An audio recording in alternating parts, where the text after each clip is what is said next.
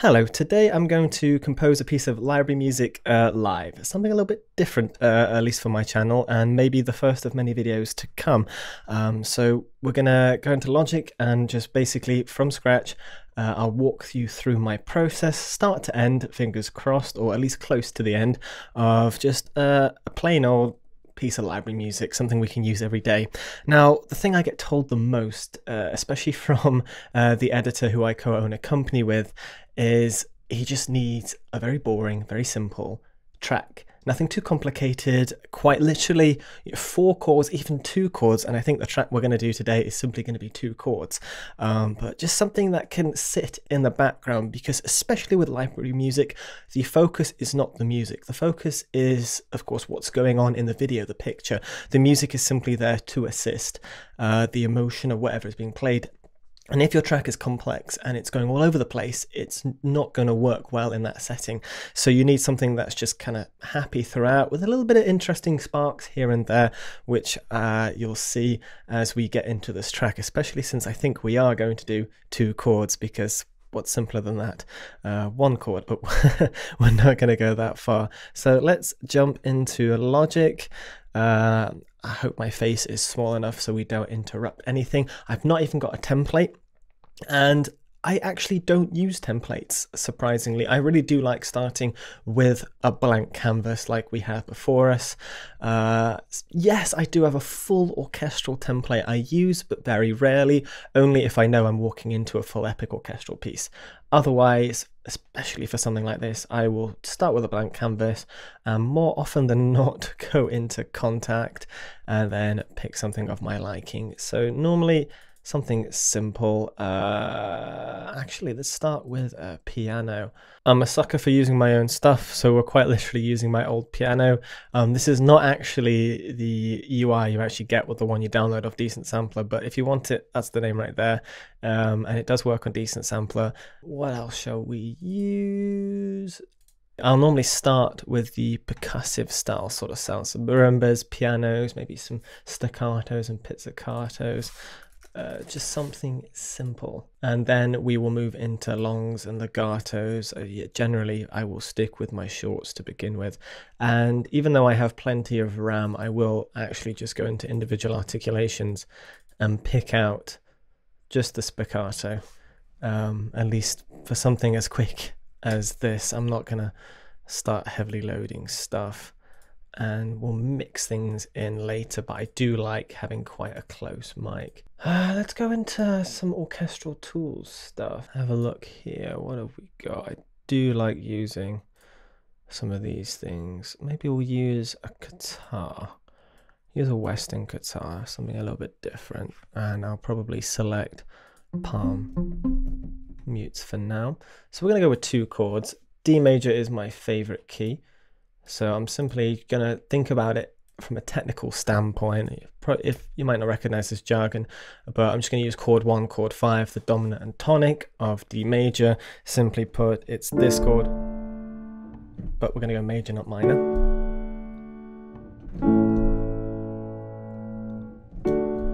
And we're just going to go between these 2 chords, basically.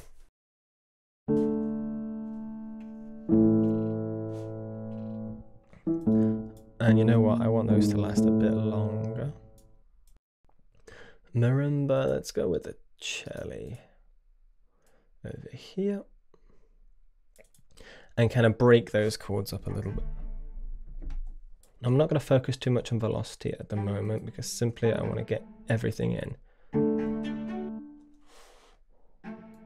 And I want that a lot quicker. And then easiest way, just copy and paste all of this.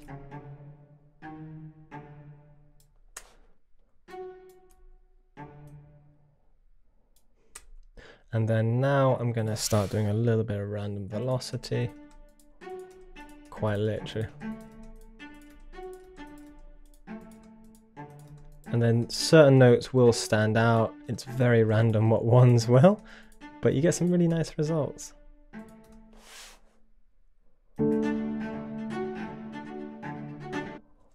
And of course, if it's a bit too much, I can go in here and just drag that down a little bit. And then just increase it all around.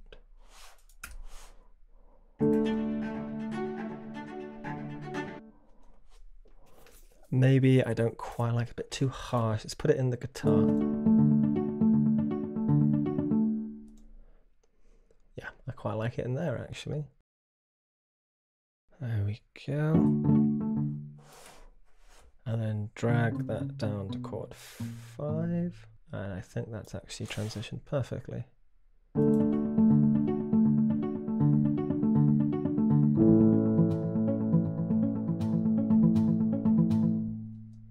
It's a bit harsh down there, so take that back.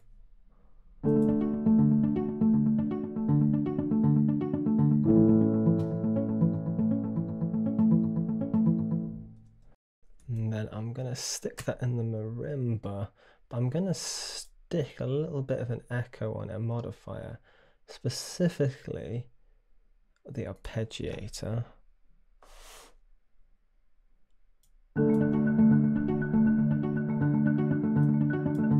I'm going to put a bit of close mic on that using my MIDI.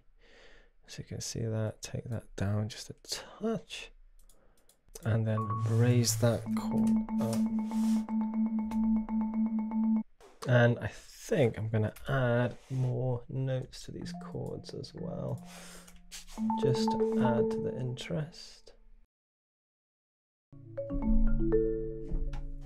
Let's have a listen to that.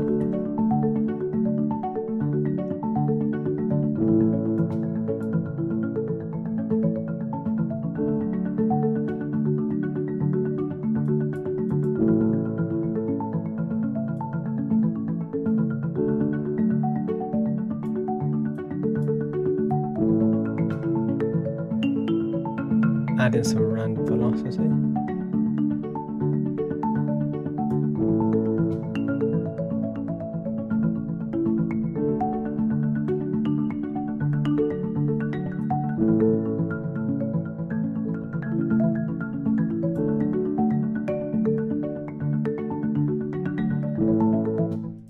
So you can see we've already got something kind of coming together. Still not quite there. Definitely need a little, make it a little bit more interesting. Just a bit more velocity changes there. Put some maybe deeper notes in.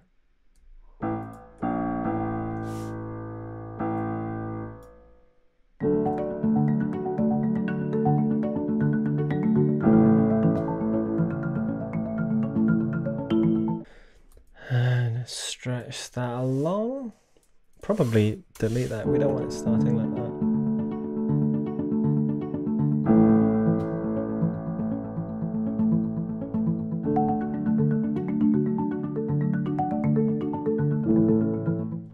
And we definitely want that.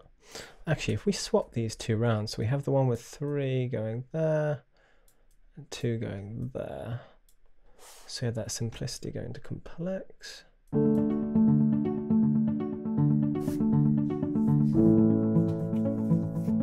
I'm not quite convinced by this pattern actually. So what we're going to do is delete it. And I think add one more note because it is just adding a little bit of a pattern I don't like.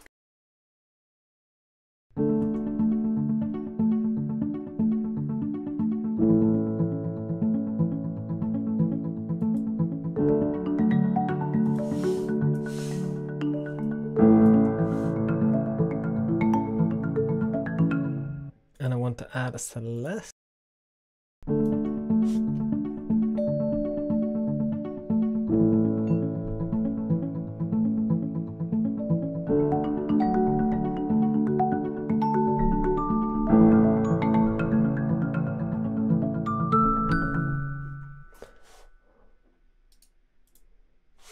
So what I'm probably going to do is drag down that simply just to get the bass there, and then simply advance on what we've already got. So those are our 2 main notes. And then let's just have a little play with it, see what we can make. Almost melodic wise now, definitely go up an octave. So let's work on a little bit of a melody. Da, da.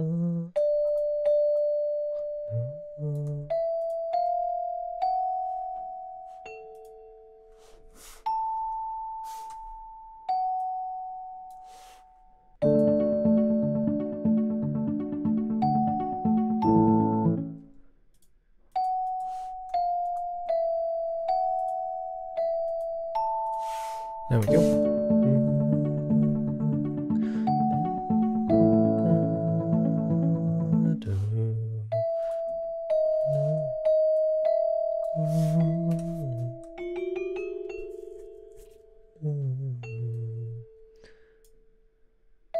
I don't know how everyone else writes melodies, but I know when I listen to something, especially an accompaniment, I almost hear it in my head, and then I end up humming it and then trying to put that hum into writing. So this is what I'm hearing in my head, at least. Call me crazy.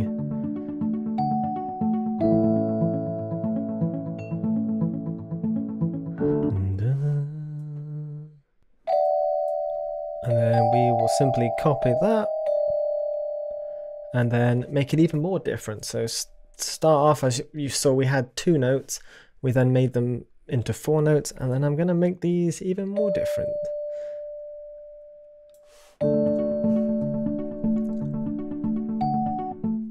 Add some velocity changes.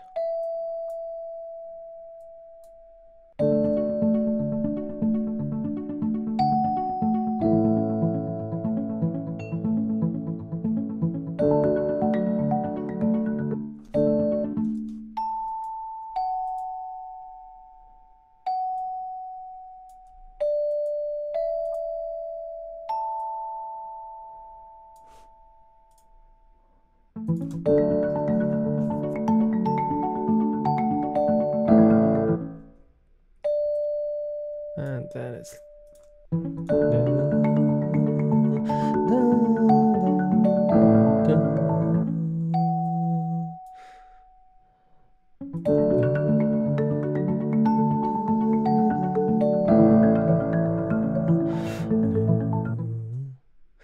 and listen to it together.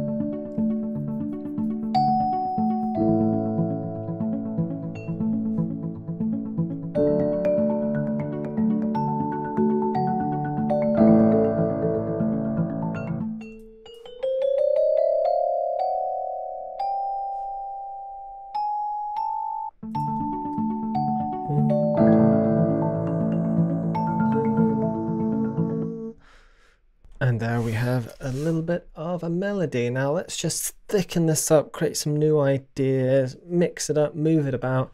Another important aspect, I think, of library music as well is the length of videos changes a lot. Sometimes they're 1 minute, sometimes they're 2 minute. The ability to move your track around quite quickly and easily, so you can adjust it so that it can be 1:30, it can be 1 minute, it can be 2 minutes. So making it almost systematic so that you can move these chunks around to fit what the person you're working for is after. Now let's keep just heading into this, diving in and seeing what we come up with.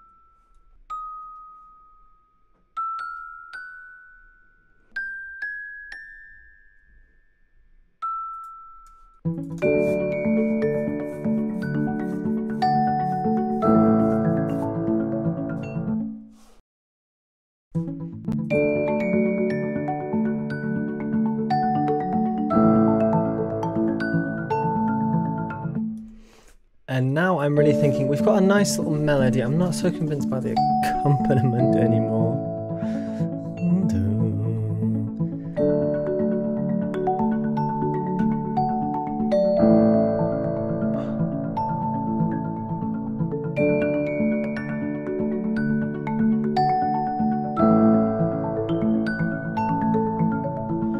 does feel a little bit all over the place, and I think bringing it together, maybe with a little bit of split staccato strings, just playing these chords. And I'm thinking as well, we might want to...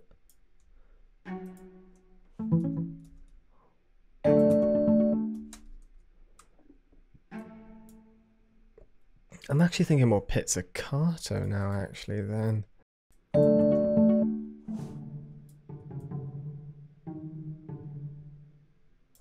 And just stretching it out just a little bit more to give it room to breathe.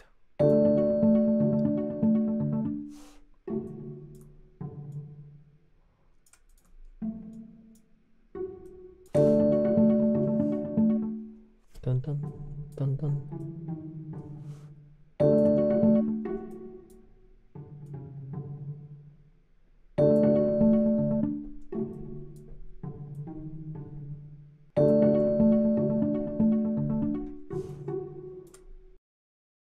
And close mic this.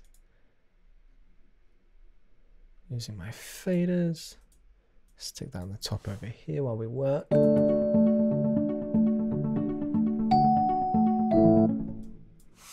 Just brings it together just a little bit more. And I think as well I'm wanting, I want to say an electric piano. Something else to play the chords that's gonna be a little less harsh.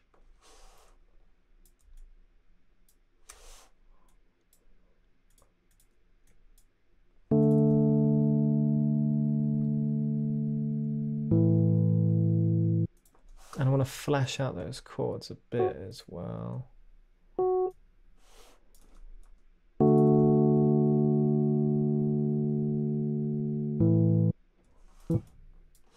What we got going for us? So probably a C sharp up here.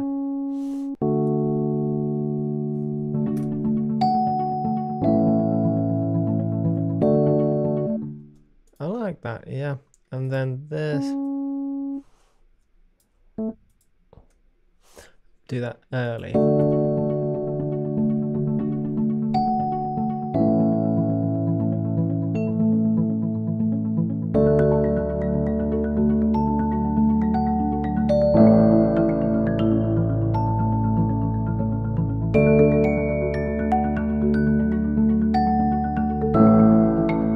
Yeah, I'm liking that already. Just fleshing it out a bit, working on that accompaniment.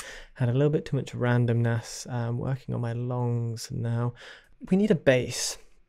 And my favorite bass, which is something I looked for a long time and accidentally stumbled across it when I was making, I guess, one of the first proper videos I really did for this video.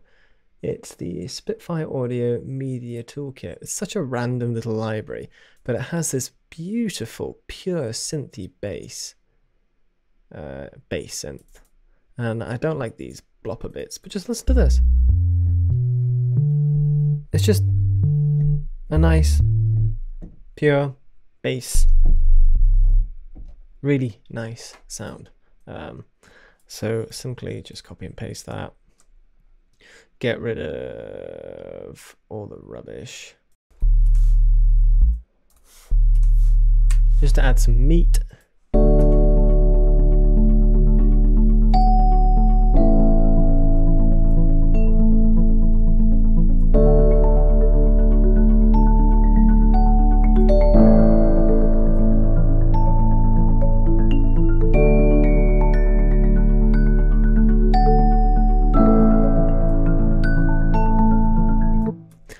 Stick that an octave higher just to see how it sounds within the mix.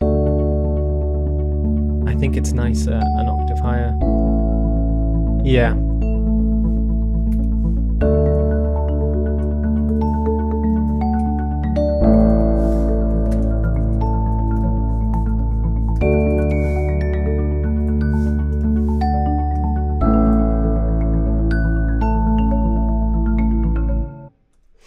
And now it really is starting to come together. Normally at this point, I'll actually stick on Ozone. I know you're supposed to do your mixing and mastering at the end, but I do like looking at my overall EQ, and you can see up here we're really lacking and there's a little bit too much bass.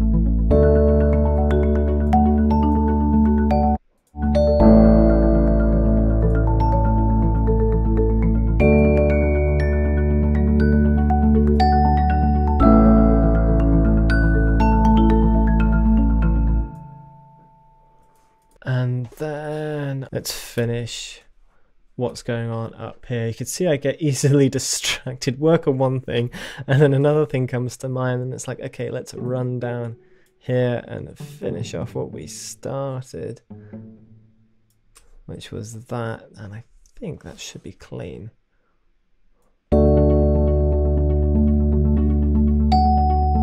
And I want a little bit more reverb on this, so simply just make some more decatory bit off the close.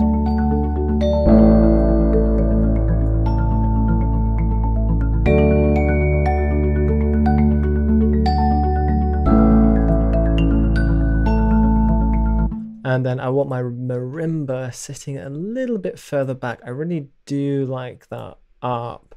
And I think I'm going to use it again on another longer-ish sound. But I think that just sits a bit too far forward for me right now.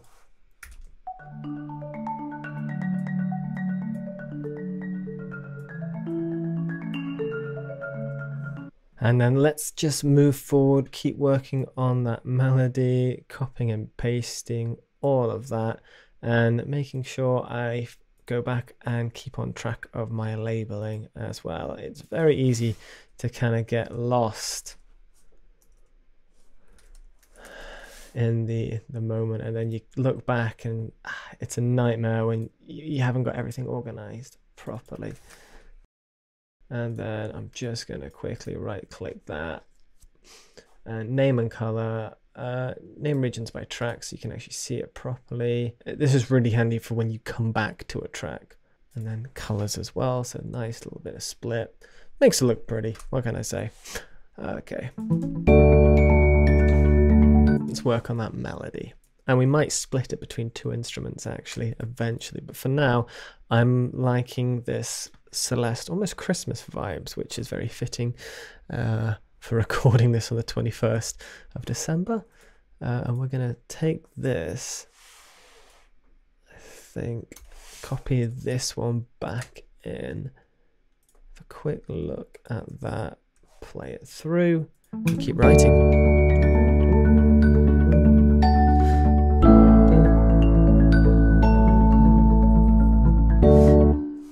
And then I think what we're going to do is just copy the beginning bit. Actually, that probably should just be an octave higher. It's amazing what an octave can do.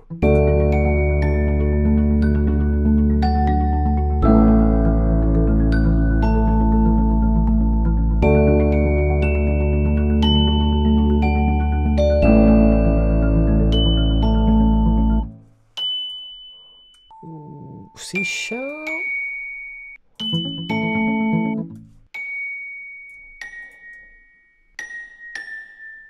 Something like that. And now I'm really starting to feel like I should split these instruments up. All right. Let's have another instrument. I want a string instrument. Let's have a look. I'm thinking now maybe a legato or even a flute. Violin. Actually, I really do like the viola on this. And do some MIDI recording. Stick that there for now. I'm used to having my full screen when composing. But there's plenty of room for stuff. Right, let's jump that down there. And probably ditch all of that. And see how this works. Recording this live.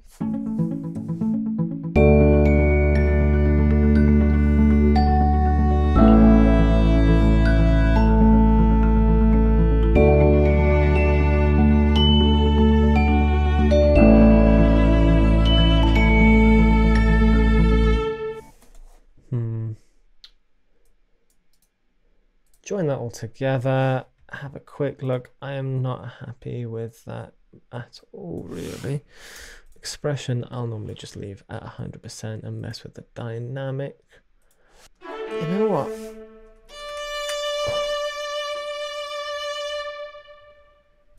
Let's take that back just a little bit.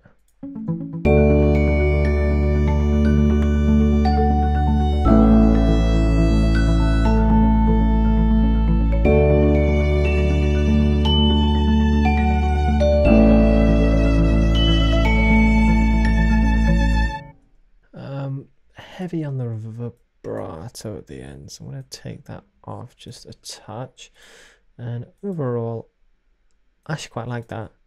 I'm just going to drag that down a little bit.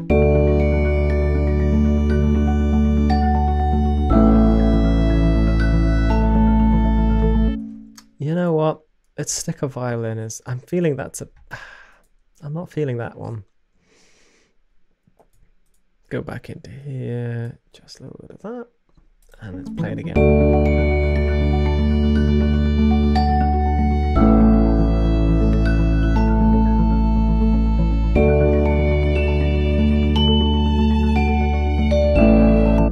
Nope, I'm still not feeling it. I'm veering towards a wind instrument, actually, maybe a flute. So let's load up the good old BBC Symphony Orchestra by Spitfire Audio and stick in a solo flute, which I believe does come with the core. I use the Pro version, but that's because of the mic positions I'm about to use, because this is more of a small ensemble piece, so I am going to 100% use some of those closer mic'd instruments. Flute solo, and go in over here. I don't want mix one, I want my close, wide and stereo. And then let's just play it and see what happens.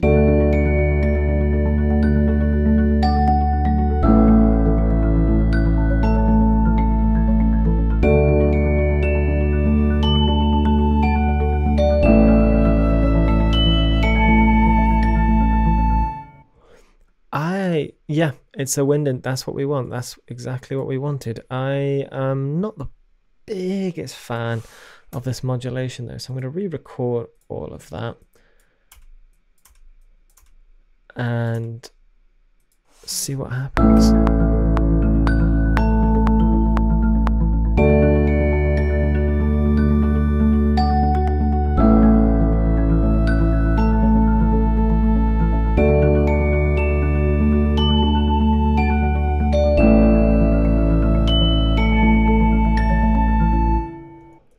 I want a bit more space, so I'm probably going to stick the close wide off and put the mids on instead.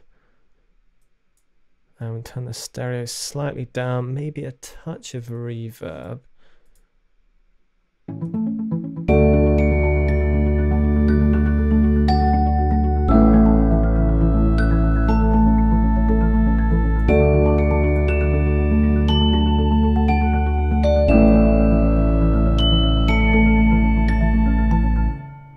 I like that, and what I'm going to do now is actually add a little bit of post reverb on the entire thing and probably turn it off and on, just because at the moment everything does feel rather close, but mixing it all together, it's nice just to stick a little reverb on right at the end, which I feel really does bring it nicely, but you probably don't want it on the entire time you're composing.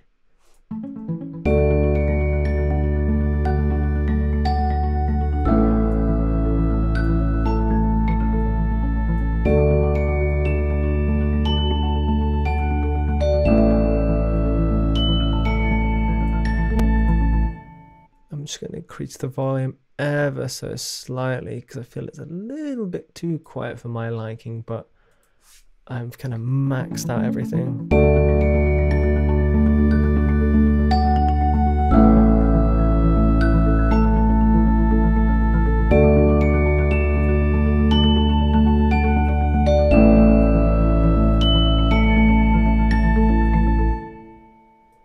That's exactly what I want. I think we're definitely going to need some percussion, but I almost want to go back to simpler days now with the piece from that point. Almost have a little crescendo here, maybe with a double big bass drum.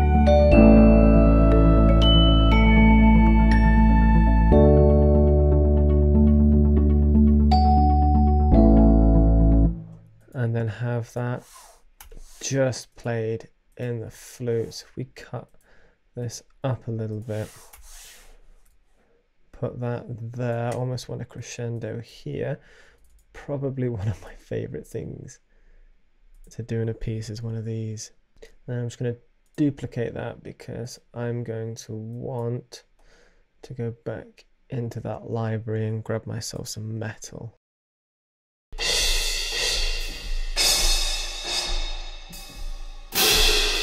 So it's that one. So if I just quickly record in that.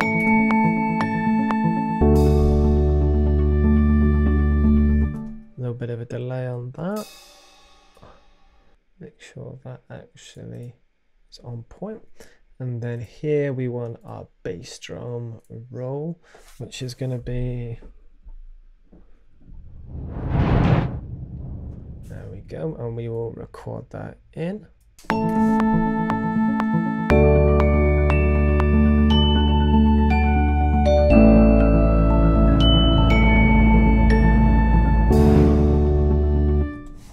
Wasn't so convinced by that. But the beauty of post.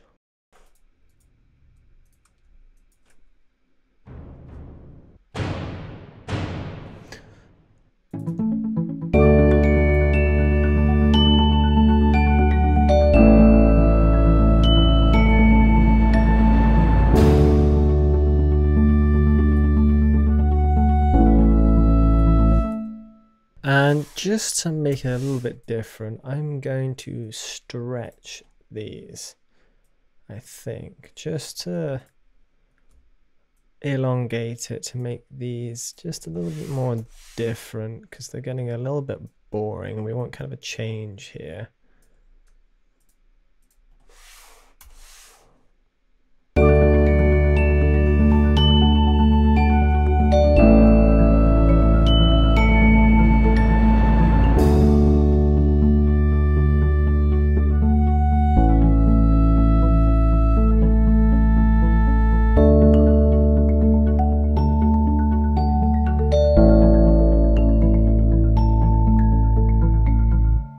And I think we're gonna leave it there for today. Let me know in the comments down below if you want a part 2, and I will leave this track here and I won't touch it, and we will continue where we left off if you want that.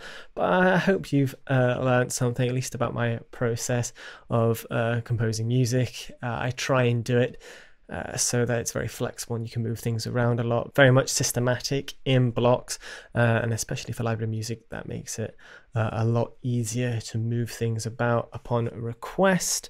It's a lot of fun. I love composing. It's what I want to do ultimately full-time for a living. But thank you so much for watching. I will see you in the next video.